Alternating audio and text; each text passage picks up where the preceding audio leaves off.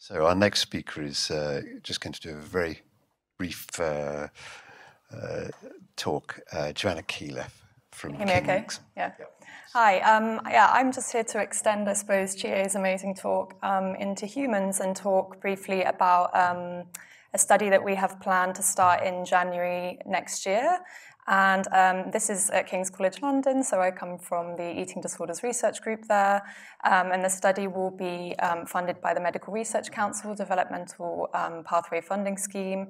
And we'll be looking at the use of oral ketamine for people with anorexia nervosa who also have treatment-resistant depression. So my transitions haven't worked very well, but there I am. And just to introduce the study team, we've got the eating disorder experts up there. Janet's in the audience, so please do speak to her in the break if you have any thoughts on our study.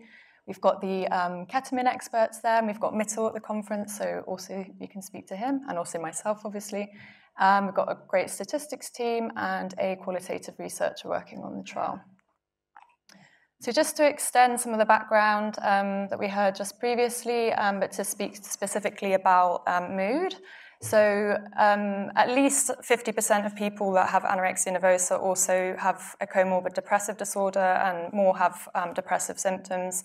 And this is actually one of the most consistent predictors of poor outcome in this patient group. Despite that, we don't really have any effective treatments for treating depression in anorexia, so classic SSRIs are typically ineffective, and we don't have any pharmacological treatments that are approved or licensed for the indication of anorexia at all. So our hypothesis is that alleviating depression in people with anorexia nervosa might improve their outcomes in the long term. So this is our study design. We're looking at people that have what we call severe enduring anorexia. We also can call it protracted or unresolved anorexia. So we're using quite a liberal threshold of 3 years duration, and people should also have treatment-resistant depression, which is quite common in this patient group. We're looking at adults aged 18 to 65. And I guess the most important exclusion criteria is that they need to be medically stable and they have to have a BMI of at least 14, but we don't have an upper threshold on the BMI. And they should be deemed to be at low risk of suicidality when entering the trial.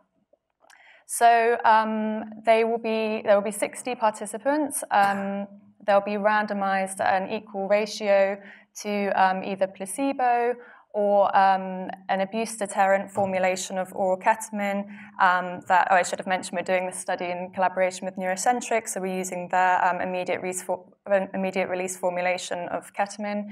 And the first 4 doses will be taken in person at the CRF, and we'll start with 1 tablet, which is 80 milligrams, and showing tolerability, we'll increase that to a maximum of 160. This is our sort of plan at the moment, but it might be open to changing. And then once we've established that it's safe and tolerable for them taking it in the first 4 sessions, then they will go through a phase of taking it at home. And that will go on for 6 months in total. So the treatment period will be 6 months. And then we have a main time point at 28 days, at 3 months, at 6 months, and then we have a 1-month follow-up at 7 months. So our main outcomes for this study are feasibility. It's the first RCT that's actually been done in this population, so it's important to sort of demonstrate feasibility of the study. So we'll be looking at recruitment and retention, completion of the assessments. Secondary outcomes will be acceptability, safety and tolerability, so things like side effects and incidence of any adverse effects or events. And then in terms of clinical outcomes, we'll be looking at depressive symptoms, obviously, suicidality, eating disorder psychopathology, and quality of life. And we collaborated with people with lived experience to develop these, so we'll also be looking at other things that were identified as important, such as sleep quality, interestingly, and energy levels, and obsessive thoughts, things like that. And then in terms of sort of additional outcomes, we'll also be looking at ketamine metabolites, BDNF levels, cognitive function, and BMI as well. So that was just a brief whistle-stop tour of our sort of preliminary trial design. But as we're in the sort of early stages of the study and we haven't formalized the protocol, we'd be really happy to hear people's thoughts in the break. I doubt we'll have time for questions now, but yeah, please do approach me in the break.